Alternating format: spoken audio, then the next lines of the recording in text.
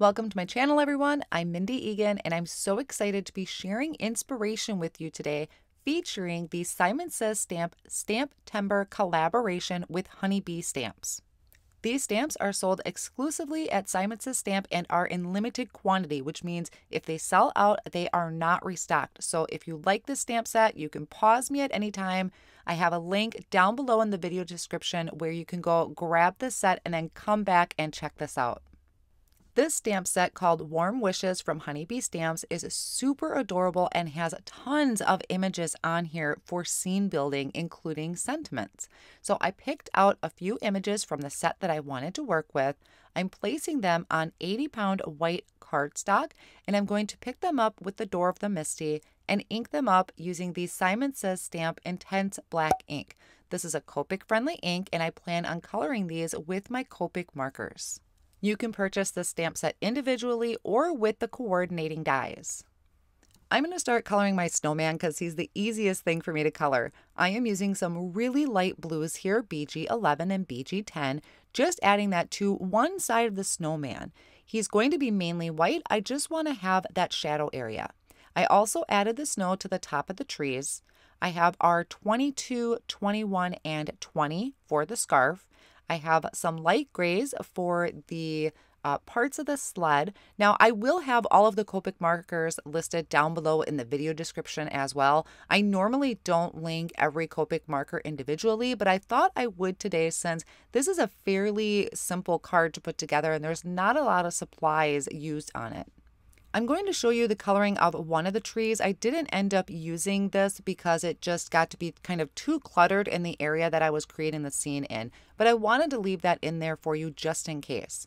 I am going to bring in the green to color that kind of ribbon area of the hat, and also these same greens. Now, I chose to do the bottom present as green because I thought I was going to have these trees in here and I didn't want the present on top to be green and kind of blend in with the trees that were going to be in the background. That doesn't matter at this point because I didn't end up using the trees, but that is why I chose to color the bottom present green. I'm going to come back up to the sled and use some browns for this, E25, 23, and 21. Doesn't have to be real great. You could even just use one marker because most of it's going to get covered up by the presents anyway. Now for my present, I added the darkest color, the R29, to the sides of the present and then also on each side of the ribbon, mainly because I thought there'd be a shadow there. After I finished coloring, I didn't really care for how it looked, but once I was looking at the video and kind of stepped back from this a little bit, now I can see the shiny spots of the wrapping paper and now I'm happy with it. But sometimes we really need to just take a step back from our project. For the other present, I'm doing some light pinks here, which is the same color I did for the scarf. So I die cut out the images and then I'm going to work on my scene. So I have a piece of 80-pound white cardstock here cut to 4 1/4 by 5 1/2, and I'm lining that up with the lines on my glass surface here, and I'm using that as a guide to mask off one end of my card.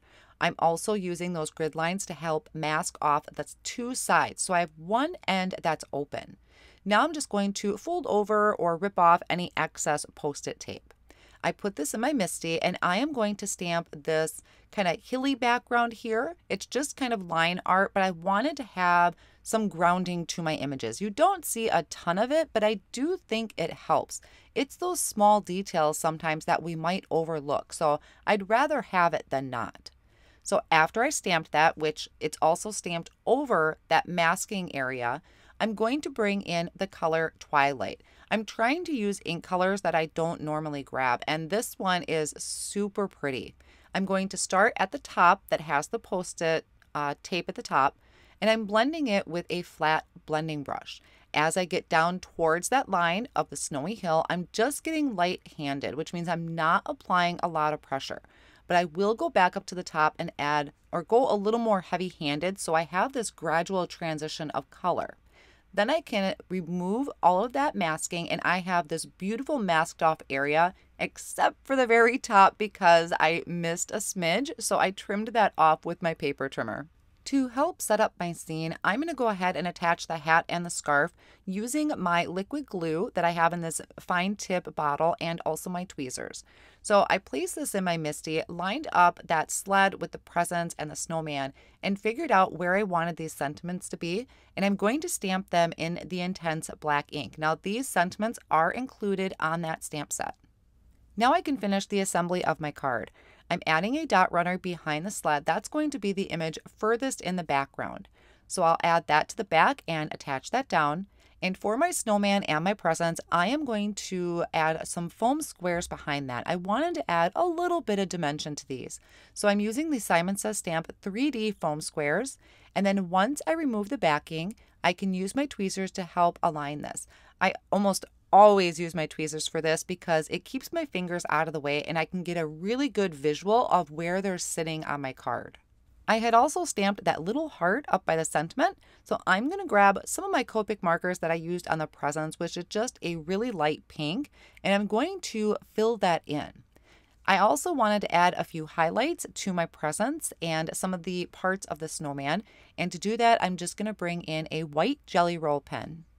Now keep in mind, this stamp set is limited in quantity, so if you want it, definitely head over and grab it before it sells out. And I also want you to keep in mind that good vibes only down in the comment section. I hope you enjoyed today's sweet and simple scene using the snowman. Now keep in mind, even if you don't have this stamp set or didn't get a chance to grab it, I hope you still found this video inspirational in other stamp sets you may have in your collection. All of my supplies are listed down below in the video description and over on my blog as well. I want to thank you so much for spending time with me today. Here are a few more videos I think you might like.